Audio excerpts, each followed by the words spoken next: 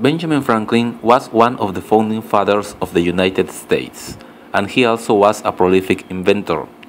He was very interested in atmospheric electricity and used the bells during his research on lightning.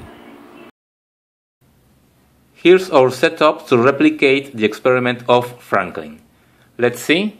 We have this steel ball with a thread attached to it and hangs from this piece of wood that I made from a wood stick like this. We have two soda cans made of aluminum, and connected to each can are the terminals of this little high voltage power supply.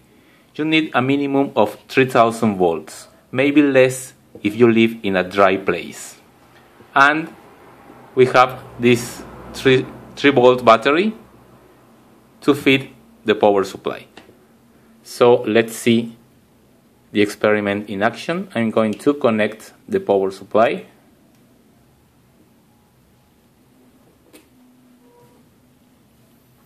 And let me give an initial impulse to the ball.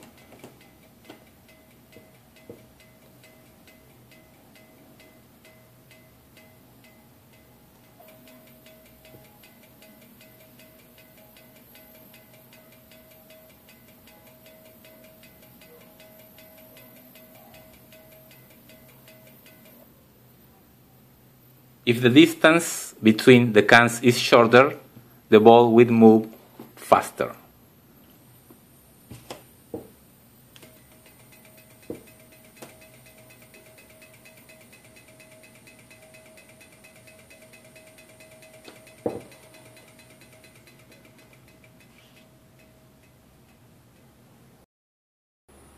If you don't have a steel ball, you can take a ping pong ball and cover it with aluminum foil, and it also works.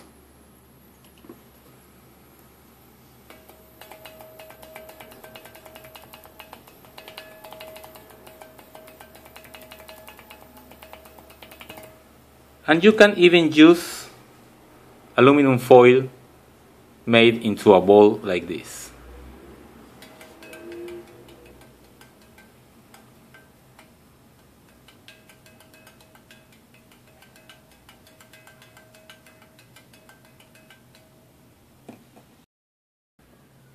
An empty aluminum can also be used.